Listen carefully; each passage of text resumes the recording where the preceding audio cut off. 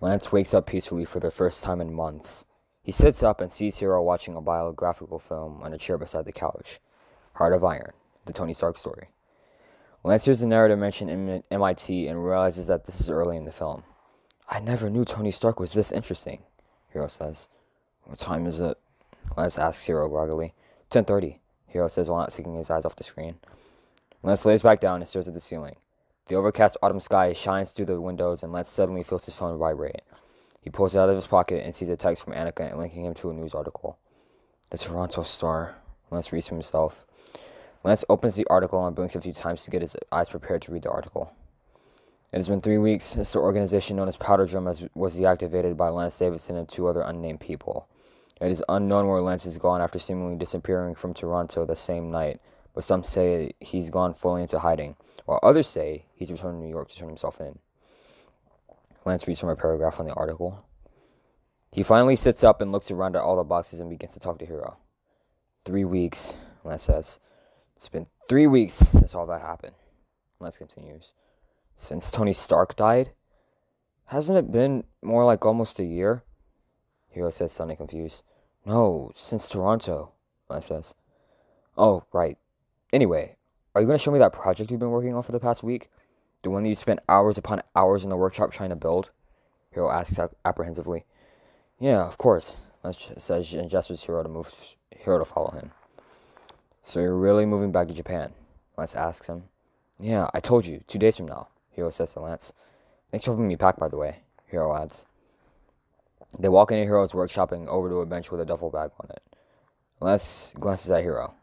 Are you ready for this? He asks Hiro. Let's see it, Hiro says excitedly. Lance grins at Hiro and unzips the duffel bag, revealing a blue and gold torso piece. A new suit? Hiro says, looking surprised. Not to mention dual stun guns, Lance says. And he grins at Hiro while pulling the suit out of the bag. The metallic polish of the gold and blue spider symbol shone in the light. Check this out, Lance says. He grabs one of the web shooters from inside the bag and puts it on his right wrist. He shoots the web at his left hand and grabs it and pulls, revealing the color of the web. Gold-colored webbing, Lance says proudly. No way, Hiro says. He also takes note of the newly dyed hooded scarf with a blue hood and gold along the base, while looking at the web and torso piece. Lance, this suit is fit for an armored arachnid, Hiro says to him. Huh, armored arachnid, Lance says, lost in thought. Lance tells Hiro that he's meeting with a friend later to talk about something important and that he's already packed his bags before putting the suit back in the duffel. Lance and Hiro look at each other and nod. It's been a fun few months, Hiro says with a smile. Lance looks at him and smiles back. Thanks for being by my side through all this. The 2 friends embrace each other in a hug before Lance takes the duffel bag and walks to the front of the house. He picks up his other bag and looks at Hiro, and the 2 smile and nod at each other. Lance walks out the door. Plans for the future. Bucky stands in front of the railing overlooking the water at Hart Plaza. He looks around seeing the shimmering water and Windsor on the other side. He likes the serenity.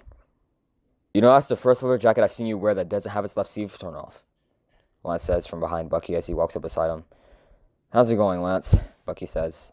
He turns his head to Lance, but doesn't quite make eye contact with him.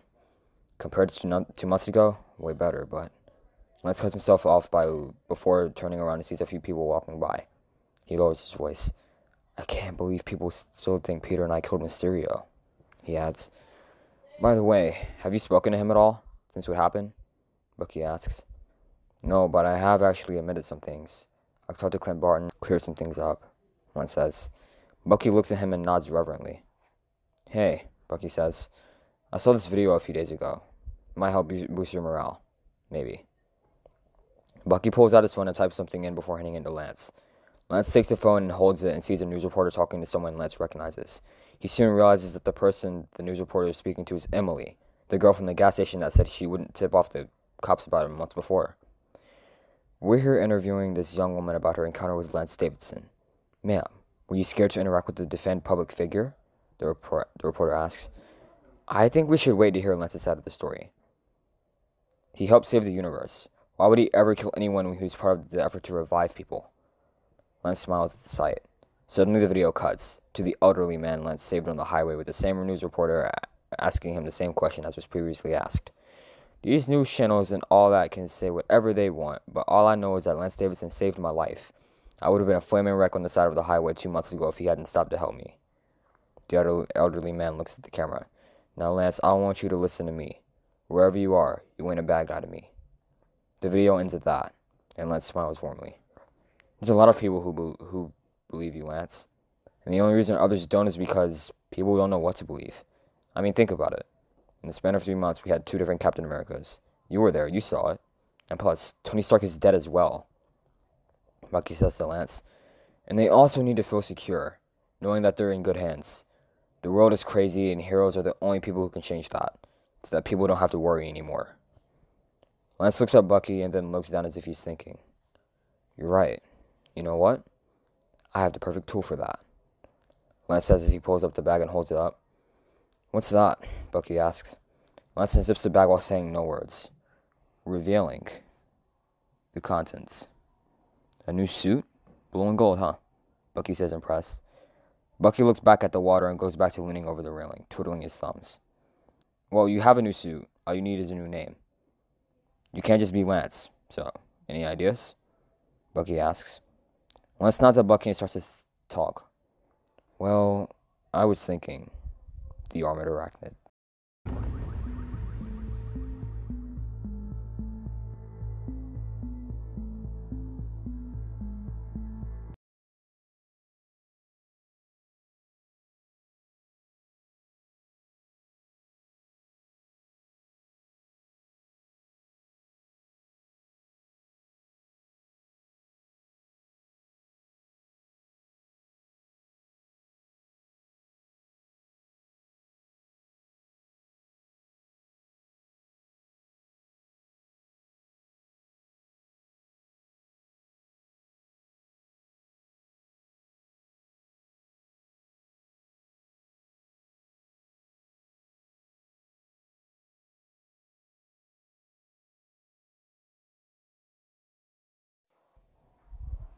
November 24th.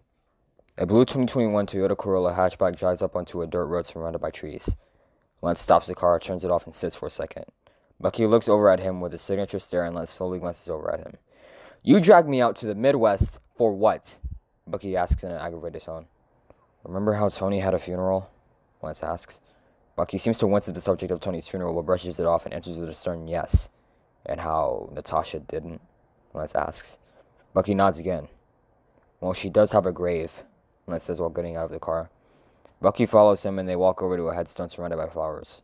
It seems as if someone refreshes them every few weeks. Hey, Nat, Lance says as he gets on one knee in front of the headstone. Bucky apprehensively stands behind him. A lot has happened since you and Tony have been gone. It's been almost a year, but you know most of it. I spoke to Clint, buried the hatchet, Lance says happily.